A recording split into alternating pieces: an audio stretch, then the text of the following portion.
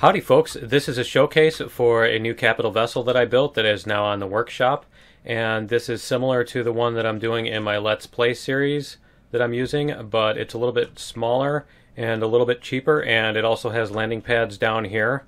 And so this is a basic exploration vehicle for the first time when you leave your planet. Basically, you want to go to other planets and mine stuff and that kind of thing and do exploring, and you need a cheap ship that can land on the planet and also a way that you can get back into your ship. And so this has a big ramp on the back so that when you land on rough terrain, you're not forced to try to jump up into an elevator, especially on high gravity planets like this. Sometimes you can't actually reach the elevator from the ground, and it can be problematic. And so that's the design behind this, is that. And so as you see here, you can fit two vehicles on here on the landing pads, and you can put a repair bay in one of these easily enough. And then up top we have some defenses here, which you can obviously add to. And so you can put more turrets on, either on the sides or wherever you'd like. And in here, once we come in the door, we can do this. And so this is the main cabin. This is Alpha 6 compatible, so as you see, it is oxygenated and all that stuff. And the only thing this doesn't have is a gravity generator, but it does have all the other comforts. And so up here on the upstairs, you can grow plots. You have the armor and the repair bay. You have all of the scanners for whatever diseases or parasites or those things you might pick up, and the medical and oxygen. And there is a constructor here, which can easily be upgraded to an advanced constructor. I did use the cheapest parts on this so that it only requires level 10 to build instead of making it higher level. And so there's cargo here and more cargo here, and then you have your food processor and a fridge, so you can put stuff in your fridge, and you have the repair station again, and then there's your ammo box, and you also have your stamina recovery right there. And the cockpit now has the same system that I use in my other ships.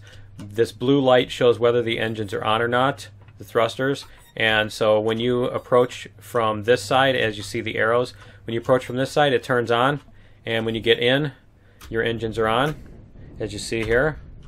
So they turn on, and then we can level off here, and then when you get back out of the cockpit, it will turn them off, as you see there.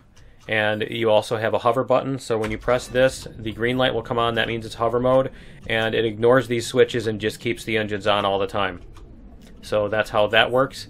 And you can, that way you can use the ship. You can hover it, you can land it, you can do whatever, and you can see, as you can tell here, when you're in the cockpit, you can tell whether you're in hover mode, so that if you're not in hover mode and you get out of the cockpit, your ship isn't just going to fall to the ground on you, or that kind of thing.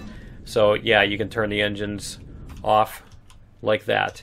And there's currently a bug that makes it float when you do that, but that's okay. So anyway, this is the interior compartment here.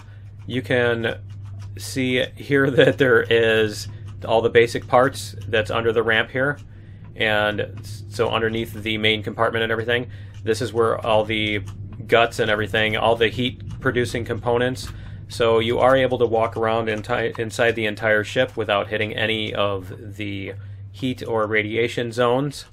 So it's all safe inside here. It's all Alpha 6 compatible. And that is about all for this ship. Like I said, it's very simple, and you can bring your favorite vehicles. You can bring an HV or SV, because they can easily... The nice thing is if you bring an HV to drill with, you can pull it up this ramp onto here if you don't have boosters enough to get up onto the thing. So that is the Mini Maul CV.